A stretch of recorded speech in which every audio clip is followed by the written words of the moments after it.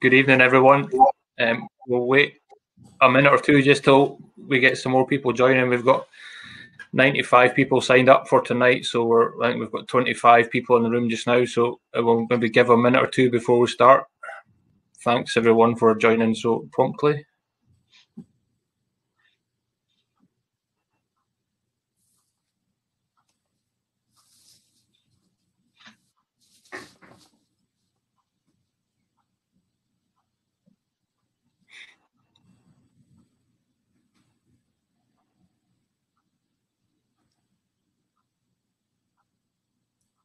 I've got a dog joining me here. Good evening, everyone. Thanks again for joining our second Harbro Equestrian webinar. We've got 3 speakers for you tonight. I hope you'll find them all very informative, something for everyone. We've got Vicki Glasgow from Harbro, who will start tonight with some spring-summer nutrition for your horses. Mark Gwynn from Zoetis Animal Health, who will join us and give us an up-to-date talk on spring-summer worming turnout time for your horses. And we've got Gillian Watt from And Breathe 123, who will give us a big informative talk, which we will all learn something from, I'm very sure. So I'll pass over to Vicki. But before I do, if anyone has any questions from our speakers during the night, if you pop them into the chat box, and then we will ask them at the end. I think Gillian's going to try and be a bit more interactive with you. So if you have any questions at the time for Gillian, if you pop those in the chat, and we'll try and ask them as we go through her presentation. But I'd like to pass on to Vicki to start tonight's talks. Thank you. Hey, hi, everybody. If you just bear with me whilst I get my presentation up.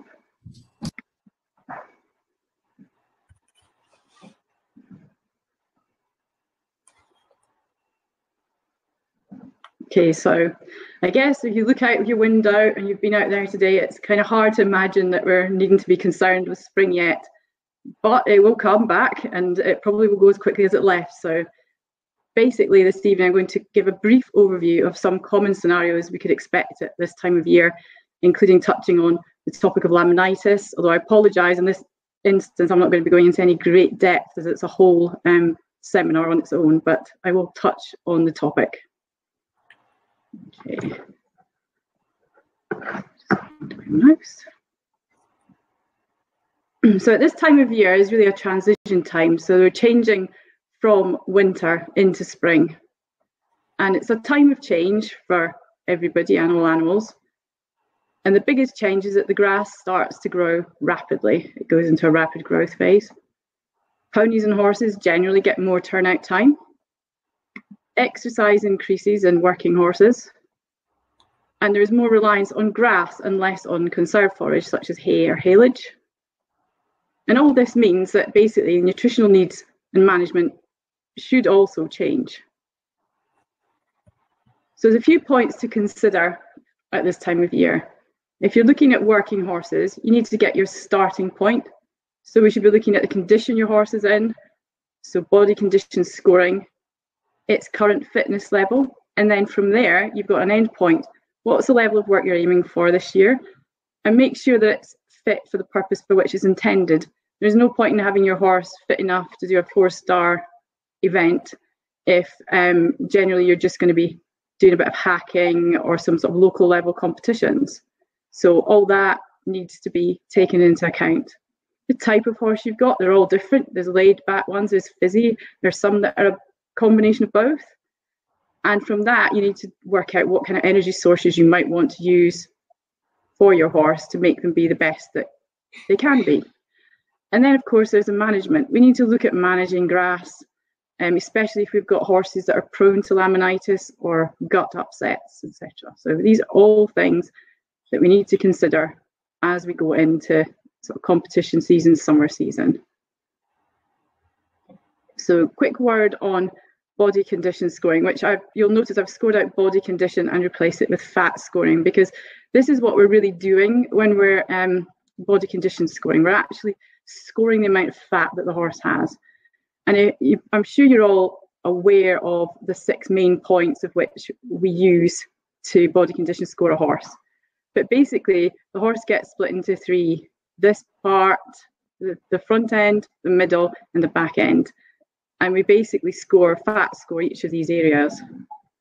Now there's, get rid of the pen.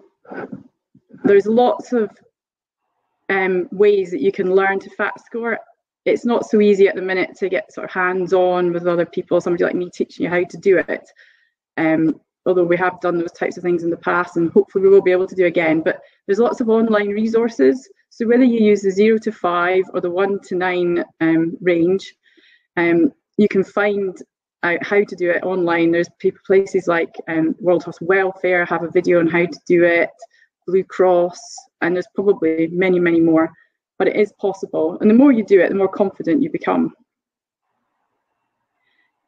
If possible, and especially at this time of year, and again at the other end of the year, autumn, you should be really monitoring this weekly.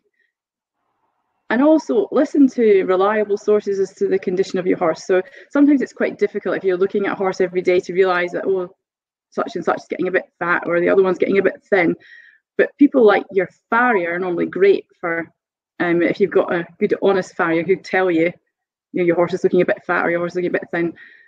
Or a vet who only come in once every now and then, and they'll be able to see if your horse is starting to look too fat, too thin. Weight taping weekly is also a good idea, although sometimes it's maybe not 100% accurate. It does give you an indication of changes over time. So it will tell you if your horse is getting bigger or thinner.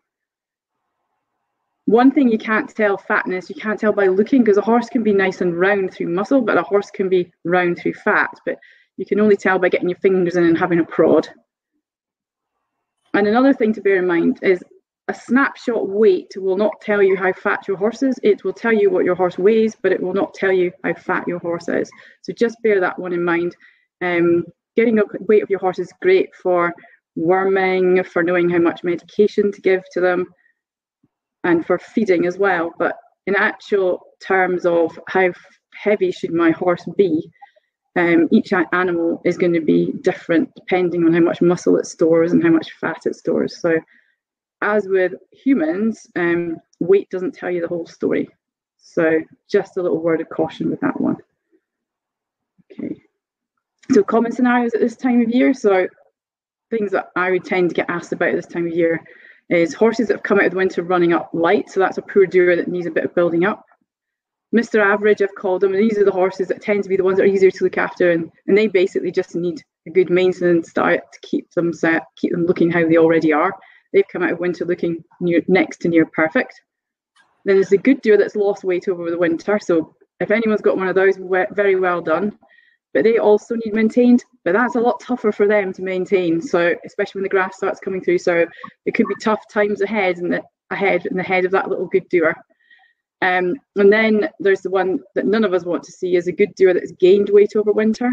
Now it's going to either be a companion animal that's needing a diet, or it's a horse that's going to be expected to do some work and needs a diet for the work to come. And it's sadly got even tougher times ahead if we're going to get this horse to lose some weight.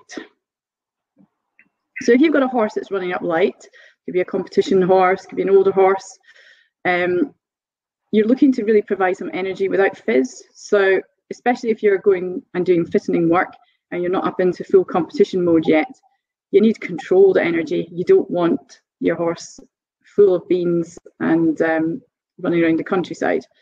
So we're looking for what we call slow release energy sources. So we're looking for feeds with high oil levels, nice high digestible fiber sources like sugar beet, alfalfa, dried grass. And that sort of thing can be provided through a good quality conditioning cube, or you can go down the route of a balancer plus a high spec chop, whichever your preference is. Dr. Green should be managed so the horse gets leafy, not stemmy grass. So if you can do sort of rotation around paddocks for these types of horses, and that's the ideal way to do it. However, these animals also need their grazing managed and limited in the spring, because quite a lot of more thoroughbred and warm blood type horses suffer from colic, upset tummies, aggravation of ulcers due to the fast-growing grass, the different type of grass that it is at this time of year. So in actual fact, it's actually a good idea to manage and limit the grass of all horses in the spring. Most of them can't cope with it, whether it's through gut, laminitis, or just the fact that it sends them nuts. Always a good idea to continue feeding hay because it keeps their diet more consistent. The other thing that can happen is once you've gotten through the fitting, they're likely to have increased work levels. So as that work intensity increases, you might have to consider changing the type of feed to more fast release types of diets, especially for jumping and eventing. The more fast release diets tend to be coarse mix type feeds. So there's more starch in there, which is more of a fast release type product. So a good old Mr. Average. So he's basically needing to maintain his current weight and energy levels as his exercise increases. So in the main, a good quality, high oil, high fibre, horse and pony nut or mix is about perfect for the job. Nuts generally contain less cereals than mix, so it gives less fizz. So if you're needing to pep something up, you would give it a coarse mix. If not, feed it on a nut. As the grass becomes available, they might not need any extra feed. Maybe that you get away with just a low spec chop and a good quality vitamin and mineral supplement. There's lots of horses get through up to medium level of work on just a good quality vitamin and mineral supplement. Go on, wait. If work increases and the horse needs more energy, move to a higher spec diet, or as I say, select a coarse mix instead. And the other option, as with the ones that's running up light, is to use a balancer pellet with a medium energy chaff. So you've got the flexibility to go backwards and forwards with your balancer pellet as your base diet and whichever chop you've decided to use. And you've got the flexibility to add and take away oil, oats, peat pulp, whichever is most appropriate for the way your horse is feeling and looking. So the next one is your good doers maintenance. So plan with these ones is to keep the winter condition loss off. So they have a requirement for fibre, vitamins, protein and water. We're talking about basically maintenance plus a little bit extra for work. They definitely need their grazing managed. Quite often you'll need to soak hay to just take some of the sugars out, especially during the spring flush.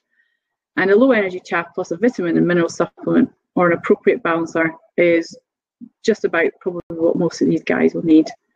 It doesn't have to be any fancier than that. If you're needing to get some extra oomph into them, that quite often can be achieved with just a handful of oats or a handful of coarse mix. Have that in there all the time so their guts are used to it. And then if you've got a big competition or a big training session, you can give them a couple of handfuls or something extra day before and throughout the training session. So that's a good tip for them. So sadly, we have an increasingly obese equine population, and the reasons why are many. Modern horsekeeping is actually not great for some of our equine friends. We've got sugar-rich grass species and clover-rich swards that were grown for cattle who are growing and producing milk. Horses work less, if at all. There is a high degree of overfeeding, sort of misplaced feeling that you're doing the right by the horse, but in actual fact, overfeeding can just cause many, many problems. Over rugging, there's been more and more comments on this, and when I first started doing these talks many years ago, over rugging wasn't really mentioned much, but it's just people seem to be becoming more and more aware, which is great. Native ponies should not need rugged in the winter unless it's really, really foul, wet rain and there's no shelter, but generally speaking, they shouldn't need a rug at all. Horses are not allowed to lose weight over the winter, so people don't like to see their horses losing weight, so they'll gradually get fatter and fatter as we feed them more and more. It's natural for horses to lose weight over winter, and we should allow them to do that, but it's just getting your head in that zone, really.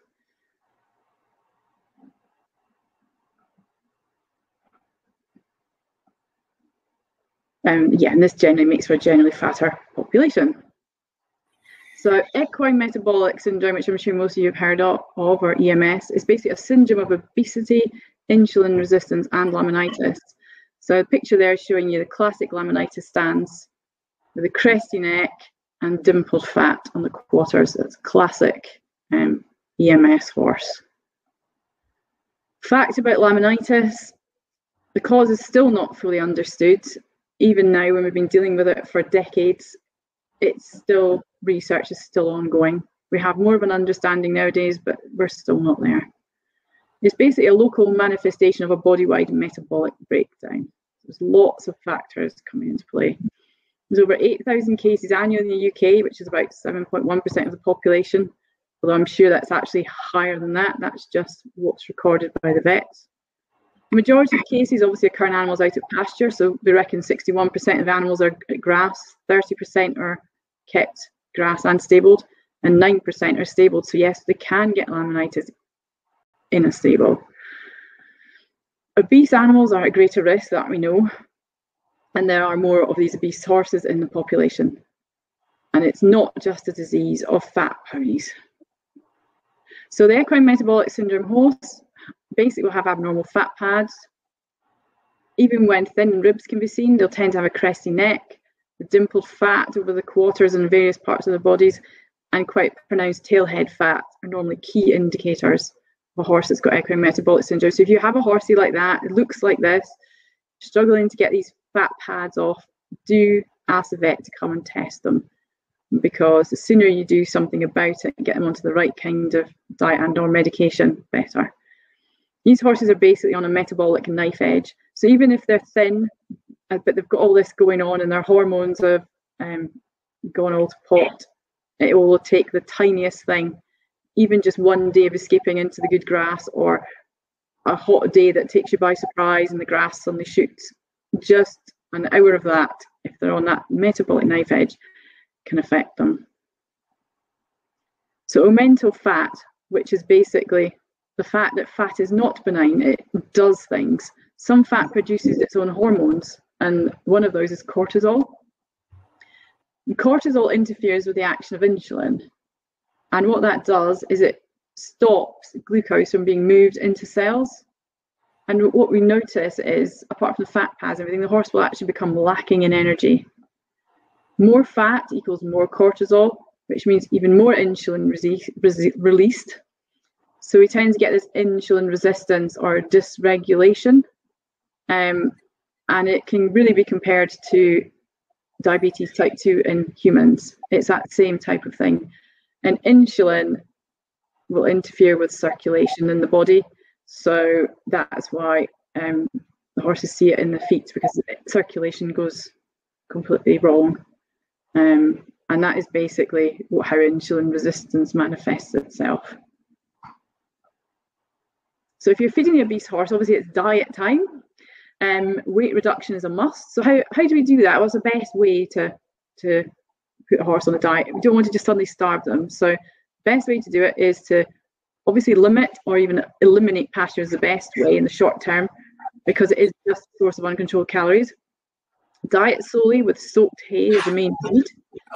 Start with 2.5% of current body weight, gradually reduce to 1.5% of current body weight, and then further reduce to 1.5% of ideal body weight. So you're doing this gradually. You're not just suddenly starving them. This could take up to 6 months, and exercise is so crucial. Even if it's just walking around, giving them more space to exercise in the field. It improves insulin sensitivity for as long as 24 hours after a bout of exercise. So it really, really is crucial. So briefly, feeding the equine metabolic syndrome horse, we should be looking at limiting starch and sugars in the diet, keep those as low as possible. Fibre, ensure they're getting a minimum of that 1.5% of body weight. Soak hay for minimum 4 hours to leach out sugars and reduce calories. Use a low-calorie, no molasses chaff. No cereals or coarse mixes. High fibre, high oil feeds only. Obviously, restrict grazing. Make sure you've got a source of quality protein in there, whether it's from something like soya or amino acids. Those will appear as lysine and methionine. A good broad spectrum vitamin and mineral supplement to make sure they're getting all the vitamins that they need, because they actually do need some vitamins to mobilize fat. So you should definitely make sure they're on a broad spectrum vitamin and mineral supplement. Antioxidants are important. They're fighting inflammation in their body. Vitamin E and selenium, really important. A yeast supplement for hindgut bugs, keep them stable. And exercise, exercise, exercise, so crucial.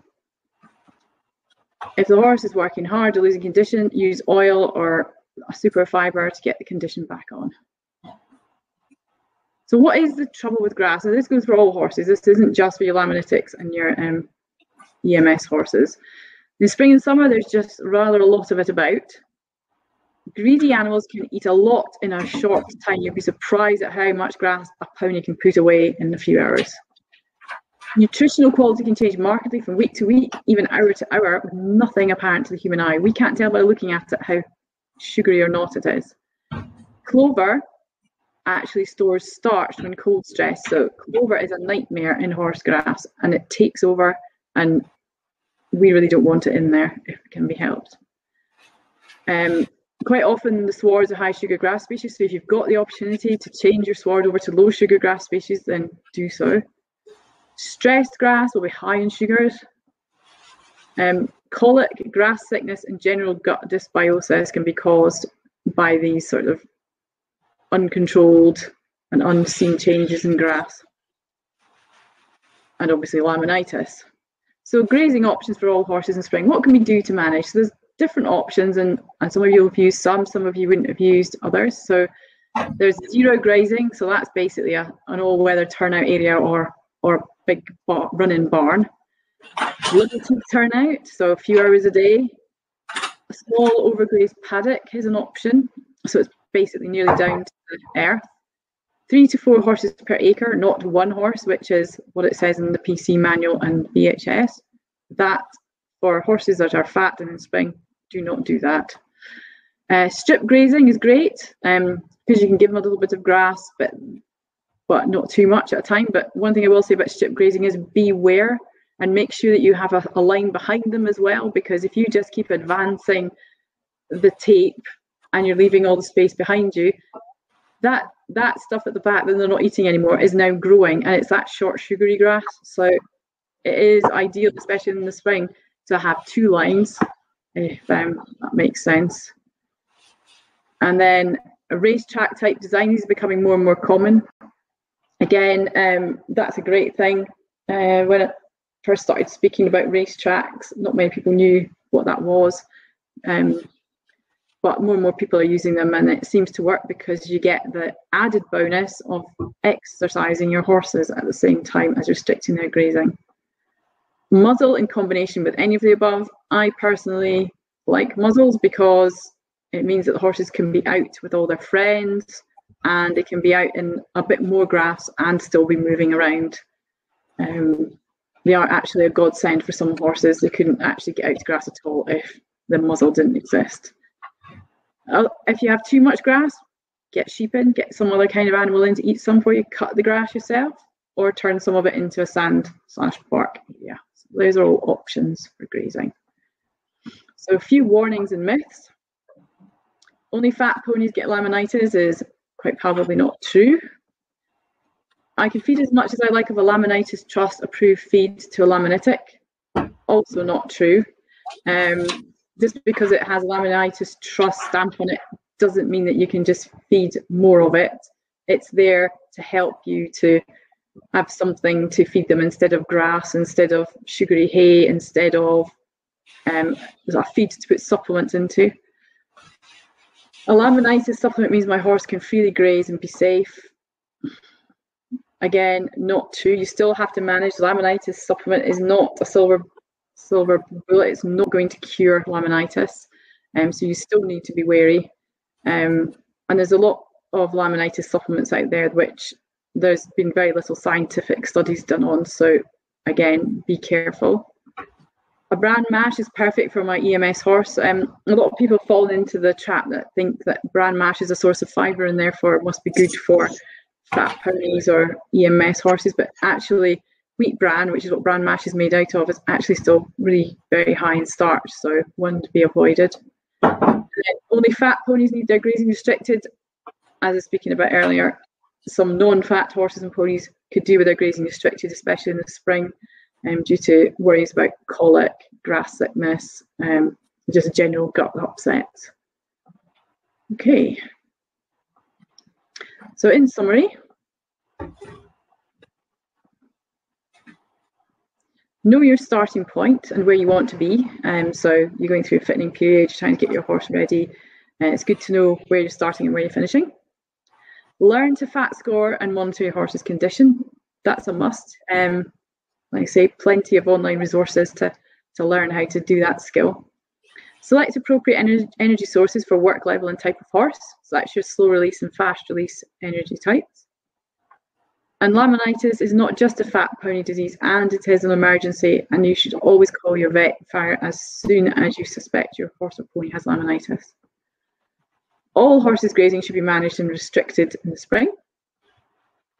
And continue to feed hay all year round. This just stops the gut from getting upset and going into this sort of dysbiosis, which is just a posh word to say out of balance.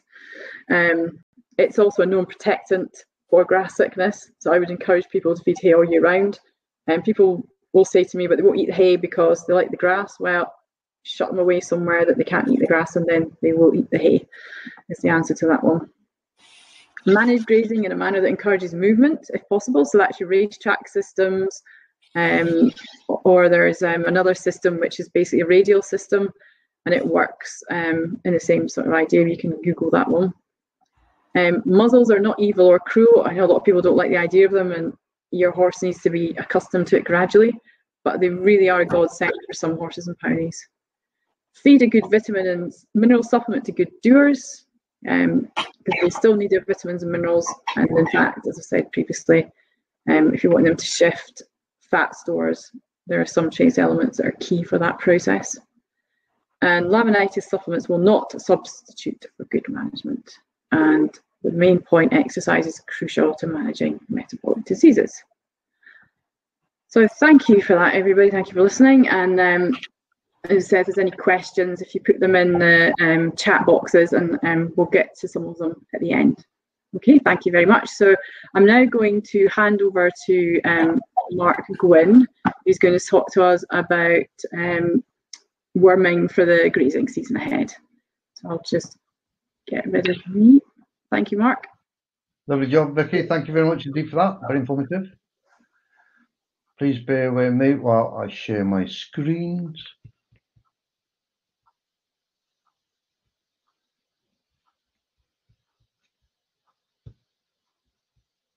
There we go. Hopefully you can all see that screen there. What I would like to do is take you through some worm control. Excuse me. So, as we all know, horses used to be wild animals, and then we domesticated them. And horses in the wild have evolved with parasites, believe it or not, part and parcel. And they established a balance which allows both to survive without really impacting dramatically on each other. But domesticating has ruined this balance. So in the wild, they would naturally move over large areas, and where they picked up worms, they would pass out in their droppings, and the horse would then move on, so it wouldn't be in that area for a long time, and they wouldn't be picking up as many worms. Now, because we confine them and keep them close together, they're always, or in a lot of cases, grazing near their dung piles. So just a little excuse me, cap to make sure that everybody has treated their horses for encysted redworm. So the prevention and treatment of encysted redworm is aimed at stopping the larvae from encysting or in the gut wall of the animal, and treat them as soon as possible after they've become encysted. Timing of this dose is crucial and should be performed in late autumn, early winter, round about the end of November time, depending on the weather. If the dose is too early and the weather's still mild, then they could reinfect themselves by picking up more larvae off the grass, and these could then go on and encysted themselves. For horses at high risk of developing cystominosis and those showing signs potentially attributed to a worm burden over winter, your vet may advise a second dose effective against this parasite in the spring. So treatment must be very specific. Only the active ingredients moxidectin and or a 5-day course of fenbendazole are licensed and capable of killing these encysted stages that are actually in the lining of the stomach. Unfortunately, we also know that there is a widespread resistance to fenbendazole, even at the 5-day course. Therefore, there is this drug is used for this purpose, and it is first advisable that you check that it's still effective in the population or on your yard or wherever you keep your horse.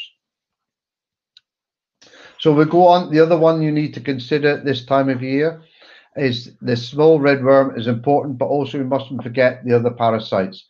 So tapeworm have been reported in 69% of UK horses.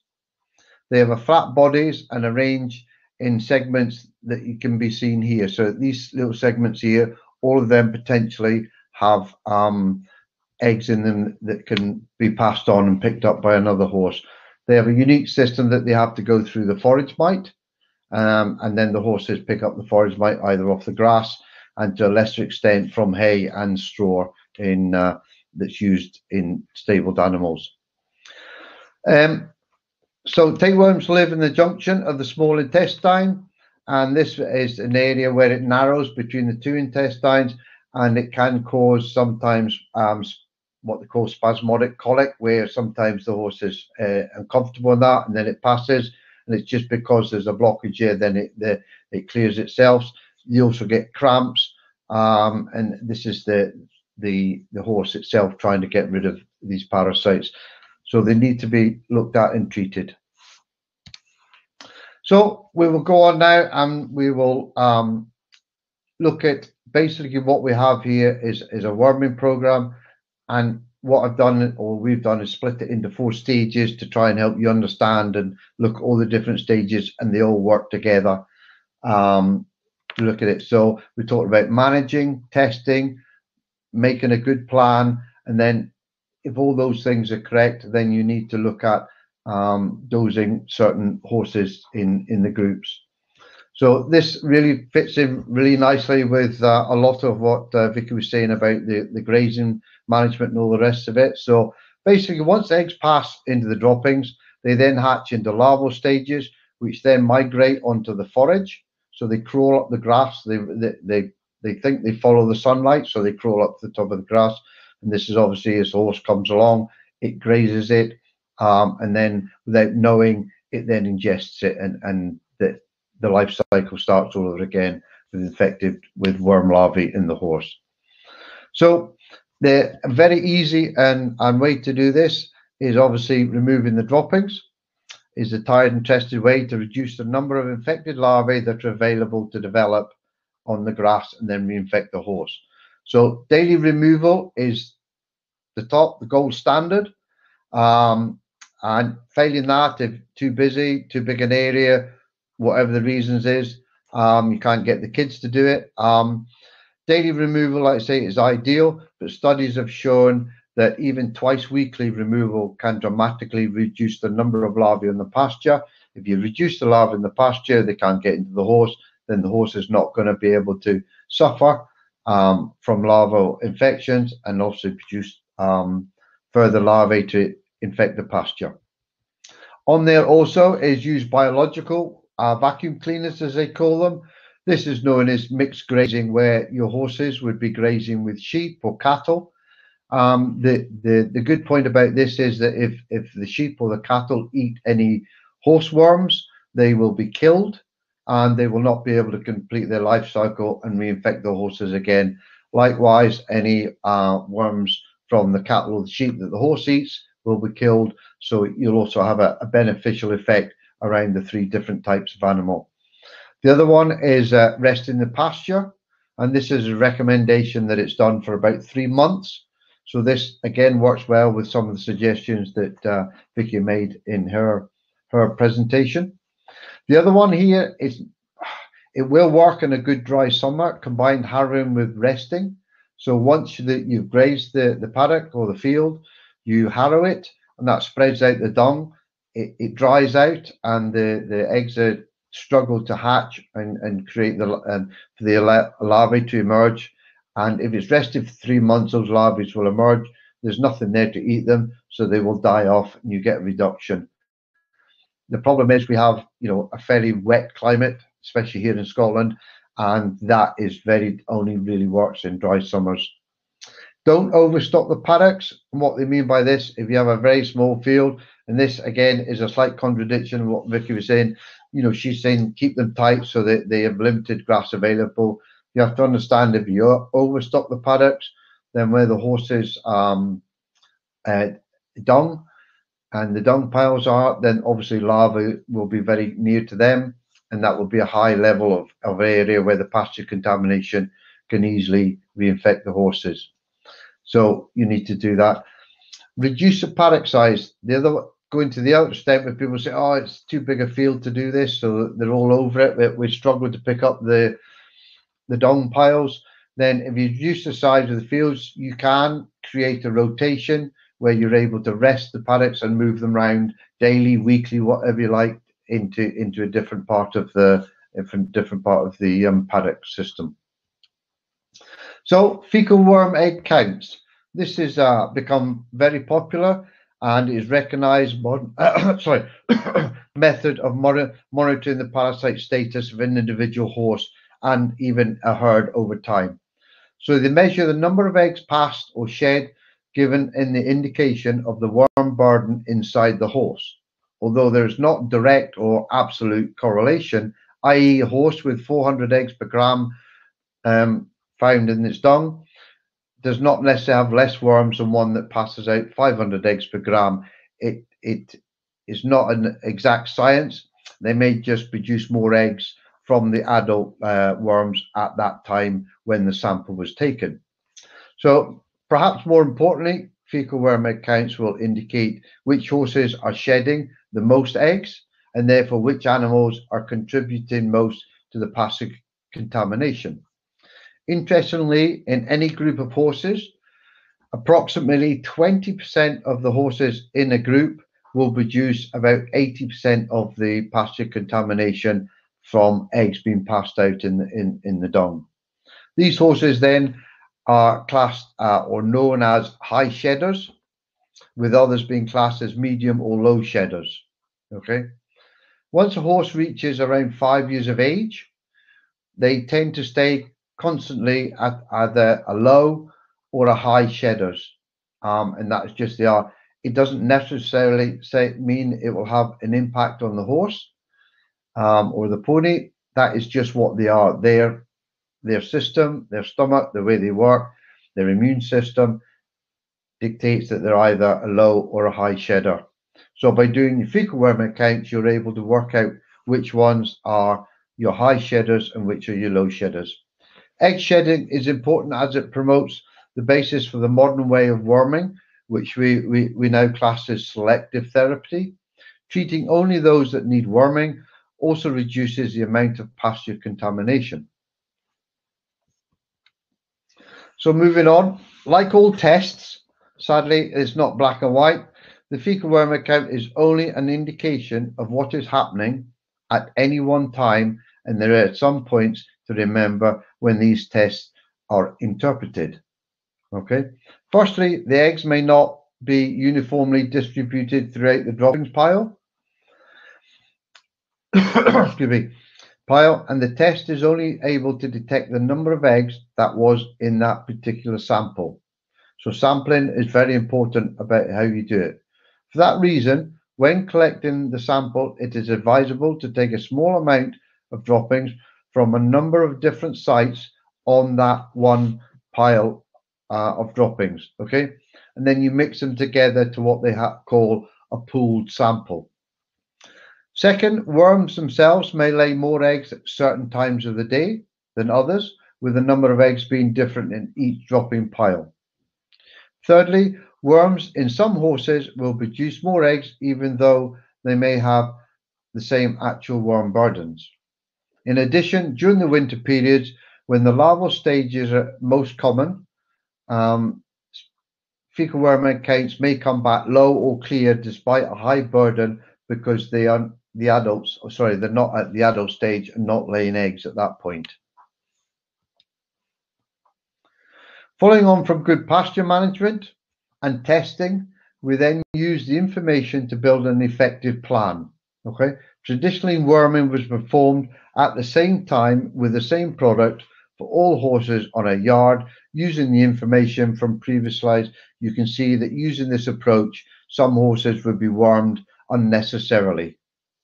With the sampling, you're able to highlight your high shedders. When they have a low fecal egg count, or that some horses may require extra worming treatments because they are shedding more eggs, the high shedders, the aim therefore is to build a specific plan for your horse.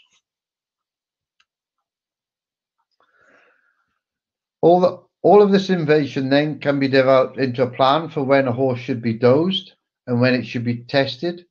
The approach is called selective therapy because it selects which horse to treat at each worming period and those which should not require treatment.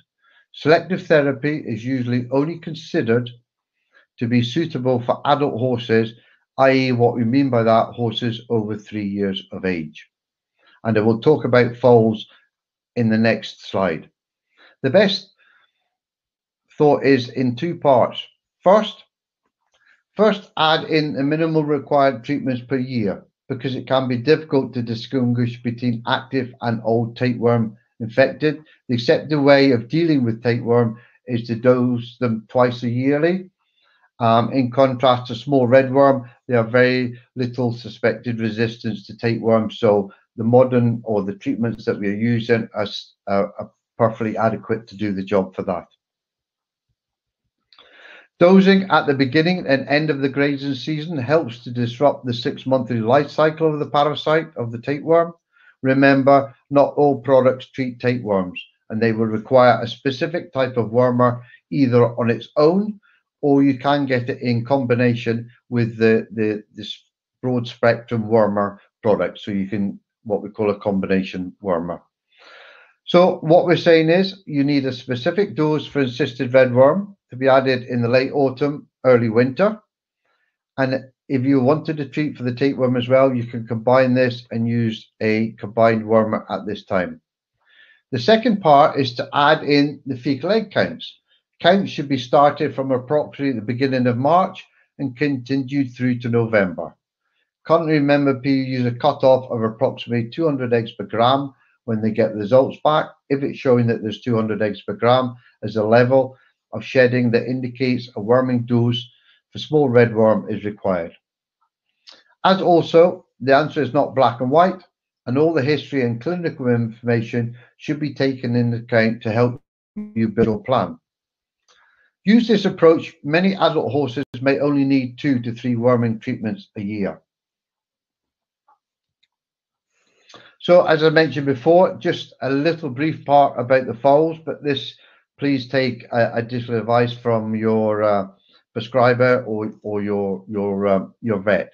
The foals differ from adult horses because they have less of an immune response to worms, because in a lot of cases, this is the first time the foal's body has been exposed to these worms. And the potential here is also that the fatal large roundworms at around 6 months of age. The main threat will gradually shift to small redworms, although the exact timing can be difficult and changes with different populations and different animals. A fecal worm egg count can be used to identify which parasites are present, which is ideal to find out exactly what you're looking to treat.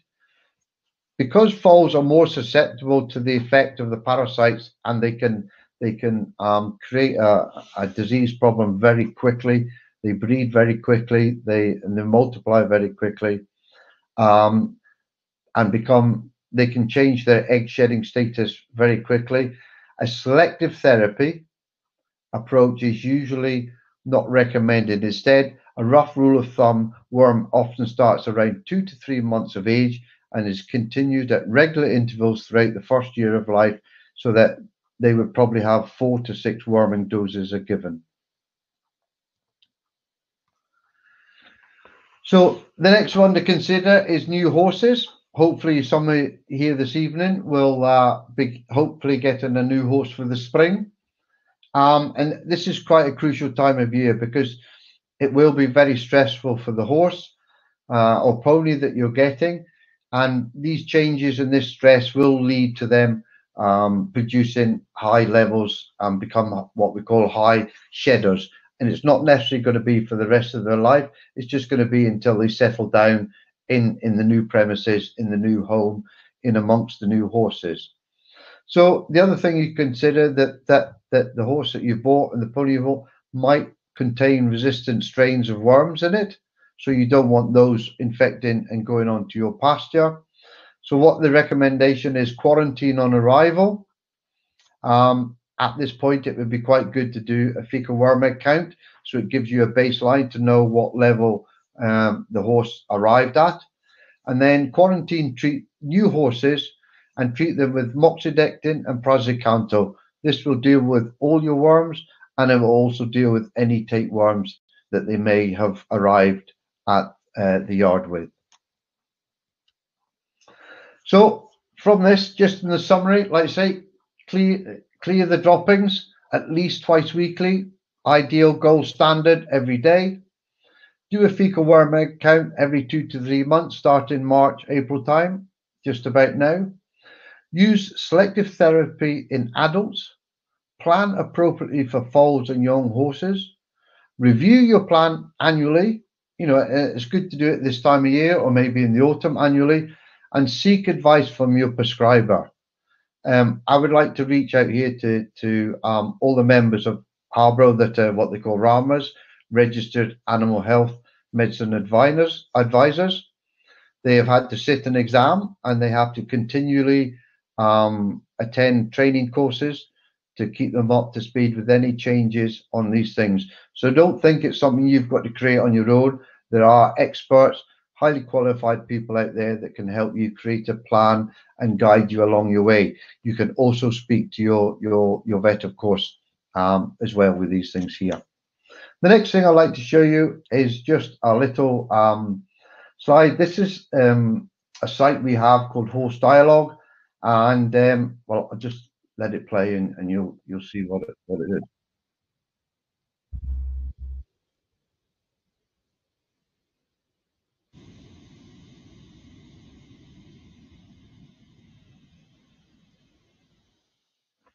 So that's it. It's Horse Dialogue. You can find it on Facebook, Twitter, or you can go to the website. There's some really interesting articles. It's had a lot of hits lately with all this outbreak of the herpes virus, and that's it. So thank you very much. Like I say, I work for Zoetis, and we are the makers of Equest and Equest Pramox. And just for anybody who's concerned, this is where we've taken our guidance from in this presentation this evening. So thank you very much for your time. And now I would like to hand over to Gillian, who's going to take us through some life-changing experiences, I think. Thank you very much, Mark. Hi, I'm Gillian. I'm from And Breathe 123, and I am about, I hope, to share the presentation with you. Lovely to be here tonight. Just right, there we go, from the beginning. Okay, so yeah, I'm Gillian Watt. I work as And Breathe 123. I'm a qualified EFT, also known as tapping practitioner, a mindfulness practitioner, and a Reiki level 2 practitioner, working as much as possible in the outdoors. So I support mental health and well-being in all beings, humans and animals as well, mainly dogs and horses. So And Breathe 123 Calm Rider supports the equine community by sharing tools that can be used in your day-to-day life and also for specific situations maybe situations that are affecting the relationship between horse and rider. This evening, I'm going to introduce you to some mindfulness and EFT, sharing with you how they link with the equine world. So mindfulness, what's mindfulness? It's an umbrella term that's being sort of thrown around at the moment. Really, all mindfulness is being in the moment, being present, noticing where you are and what you're doing. And you might think, oh, we do that all the time. But for many of us, we are thinking about an awful lot of other things at the same time. So, I mean, looking at the lovely photo on the right there, you know, that rider might well be sitting there completely at one with her horse, completely in the moment. But she could also be planning her dinner, what she had yesterday, what's happening tomorrow, thinking about a phone call she has to make. And that's where training in mindfulness brings us right back, so we can learn to switch off from that chattering brain of ours.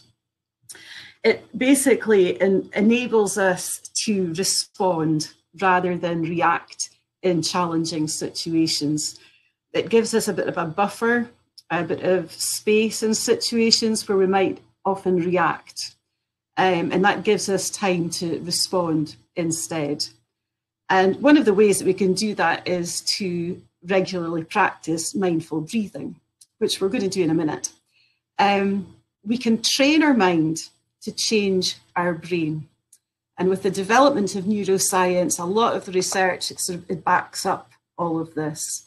The more we practice mindfulness and build the new neural pathways, the stronger those pathways become. And the old neural pathways, the old habits, maybe the not so good habits, they wither away. And we all know, working with animals, that if you're not in the moment, if you get distracted, that's kind of when things happen.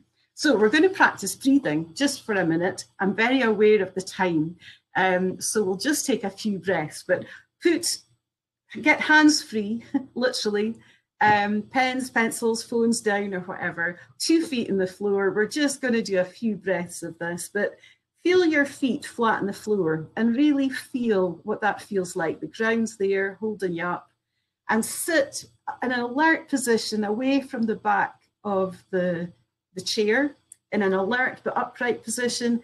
Bring your chin ever so slightly down to your chest. And if you want, you can close your eyes. I always close my eyes because it cuts out distractions. And all we're going to do is just notice our breath. Notice how your body feels when you breathe in and breathe out. And we'll just do this for a few breaths.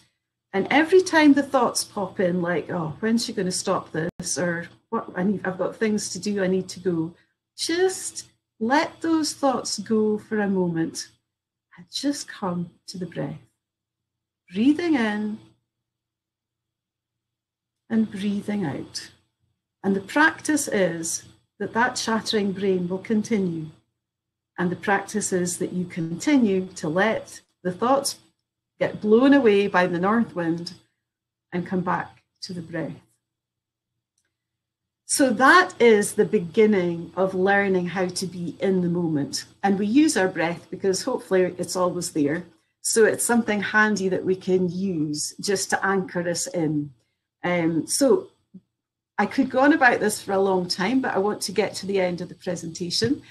So practice just a couple of minutes here and there of that breathing. Mindfulness and practice, you know, we've all had mindful moments when we've been with our horse. That magic moment when you have been at one and it's felt amazing. But when we practice mindfulness, we can actually consciously choose to have more of those moments. So EFT, what's EFT? EFT is Emotional Freedom Techniques with an S at the end because there's a few different kinds. It's also known as tapping, and it's a practical self-help method that involves using the fingers to gently tap on the body's acupuncture points along the meridian lines of Chinese medicine. And what we do is that EFT helps us to tune in to the negative patterns that we form around different things, uncomfortable thoughts or feelings or memories that are tricky. We tap on the correct pressure points while bringing those thoughts into our consciousness. And the aim is really to get relief from that. It basically dissolves all the stuff that we hold on. For example, you know, you've had a bad day, a bad night, didn't sleep, and you see somebody and they ask how you are, and you go, I'm fine. And we know what that means. There's a lot going on. And tapping gets rid of all of that. It dissolves it all. There's been a lot, it is very new, relatively speaking. There's been a lot of science done now, and really the results are coming in kind of in an exponential curve. This is one that, a study that came out just last year. It was a follow-on study from a study that was done back in 2012. This was conducted by Peter Stapleton at Bond University in Australia.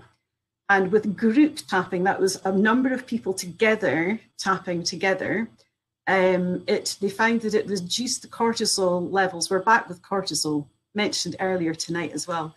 But this time it's in us, which is a stress hormone. So it reduces cortisol by 43%. The other two groups were using other psychoeducation methods, and their stress levels, the cortisol level went down 19%. And those who were given magazines to learn more about what they were doing went up 2%. So the science is coming in, and it's good to know. So I wanted to get to this part because where does EFT fit in? One of the biggest challenges many of us, the equestrians, face has got nothing to do at all with mechanics of riding, the horse, or the competition. The battle is in the mind.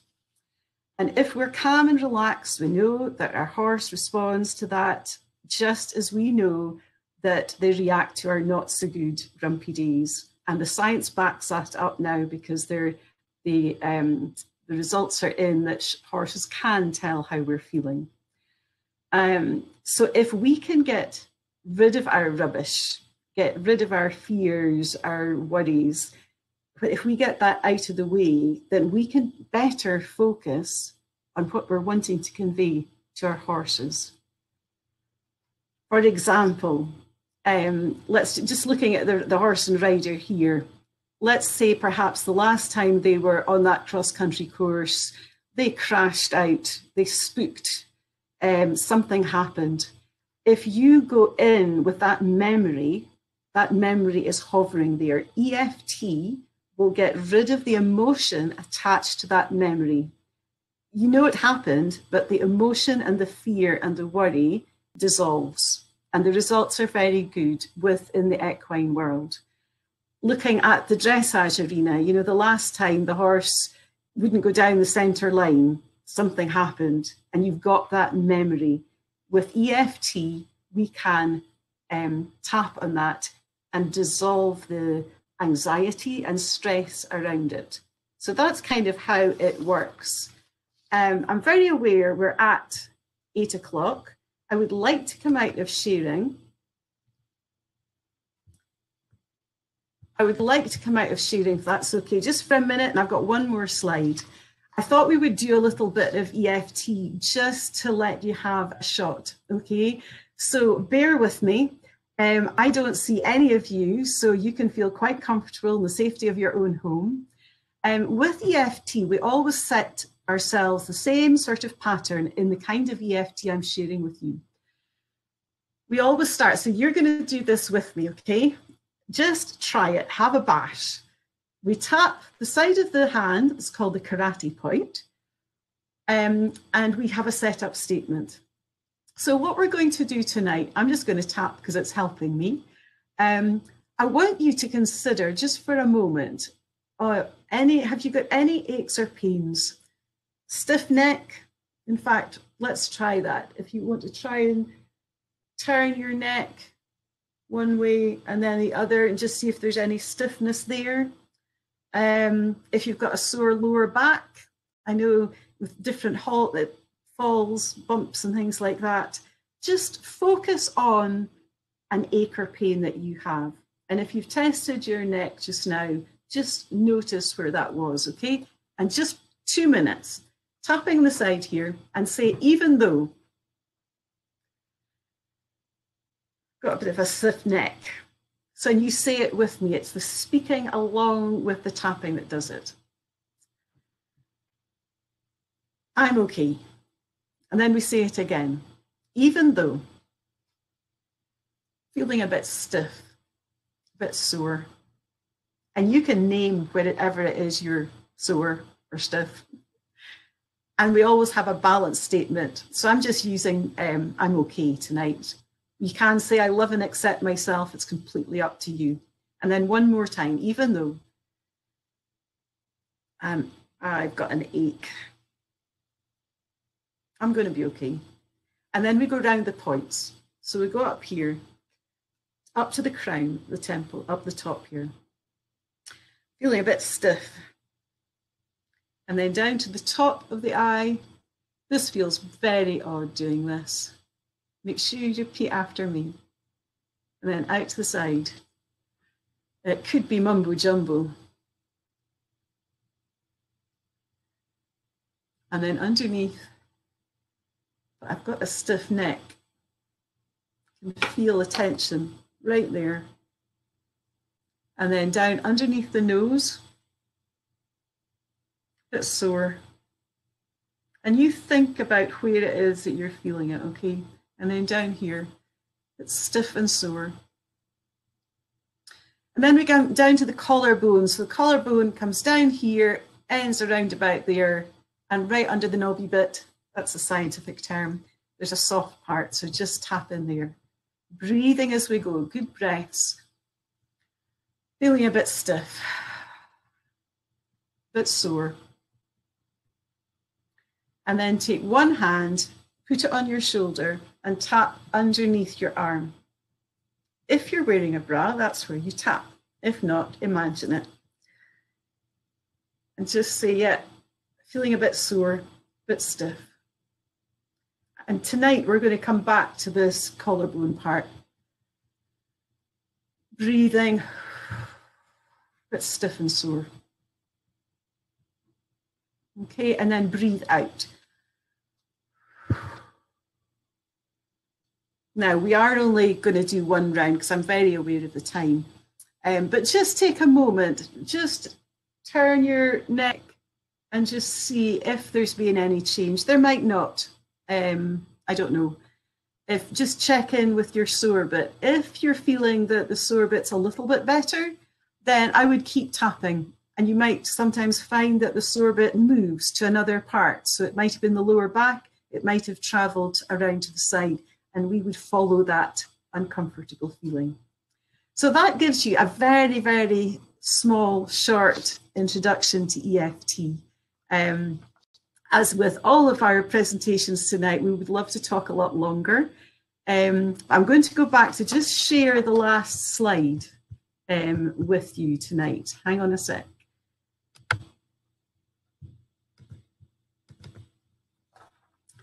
And here we go.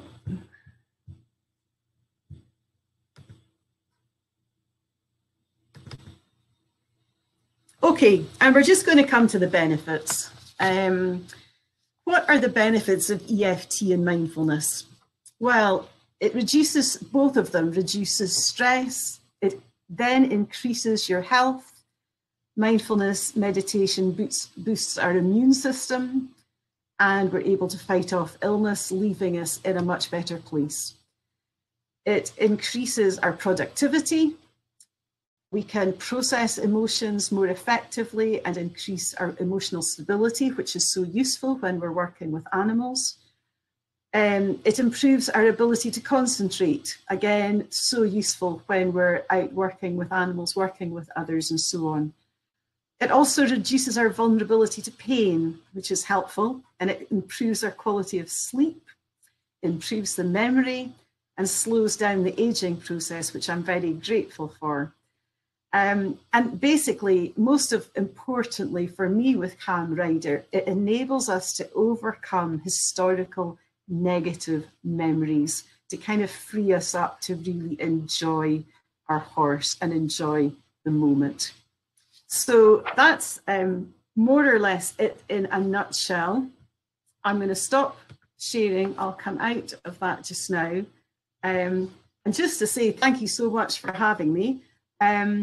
I am running an online 4-week course just to kind of introduce people to it again. That next starts on the 5th of May. I give one-to-one appointments, and also I'm open to workshops if maybe a riding club or a riding stables wants to come in, have me come in just to kind of go over things.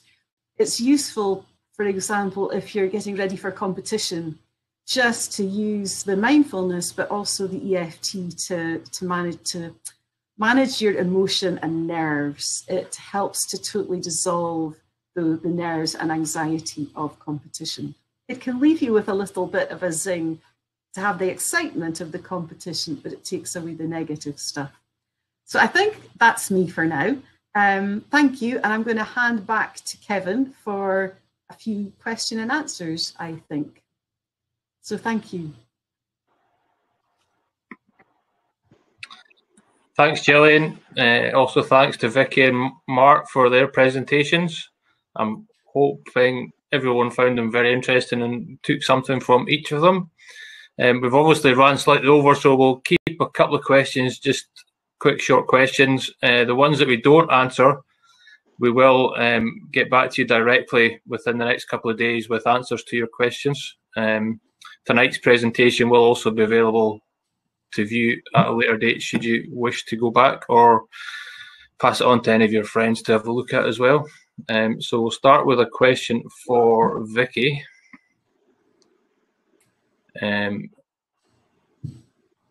My horse suffers badly with ulcers. I can manage it well, but this time of year they can always flare up.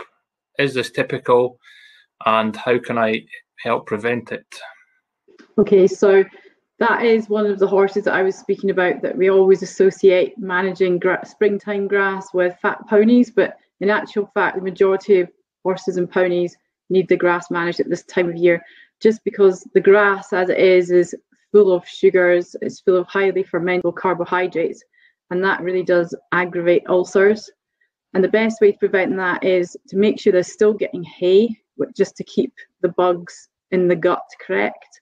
And also, if you can feed a really good, which you're probably doing already, a good gut balancer with pre and probiotics in.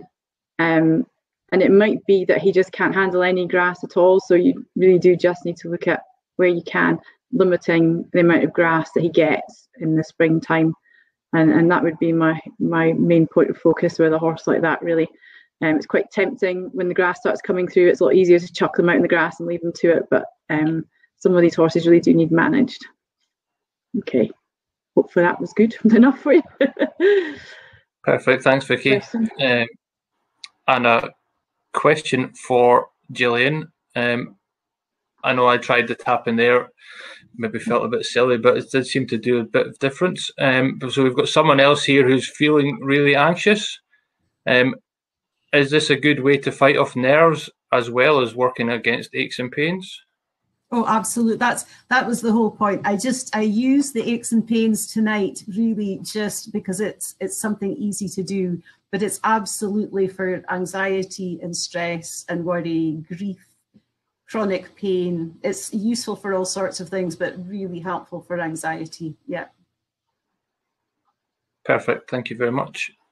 So yeah, I think I'd just like to end tonight and close up tonight. Say thanks again to our speakers with Vicki Glasgow, Mark Gwynn and Gillian Watt. I think we'll, as I say, everything will be available again for you to view. We'll maybe put a link up for Gillian